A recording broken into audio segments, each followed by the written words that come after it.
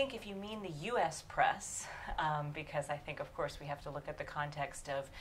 if you mean American foreign policy, we certainly have seen that there can be an influence from British media, French media, other media sources as well can influence what happens in the White House, what happens at the State Department. I think the first time that we can see it in modern history, this was before my time, but would have to be the Vietnam War.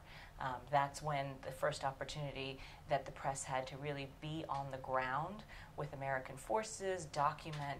the the body count, and really bring home to the American public what was going on and turn the tide of public opinion against that war. I think we all know from our history books that the press was really instrumental in that. And I think that, along with the Watergate story, probably were responsible together for leading to what I believe was probably a pretty high point in public trust for the media by the mid-70s, along with the fact that that was when we had kind of 3 network newscasts, and everybody was used to sitting in their living room and watching 3 trusted anchor men, because they were men at the time,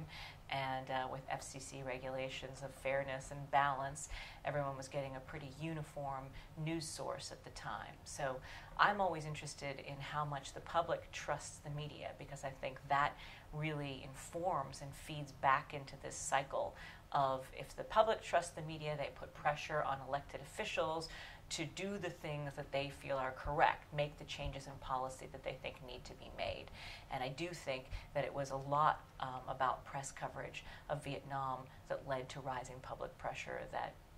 changed U.S. policy in that war.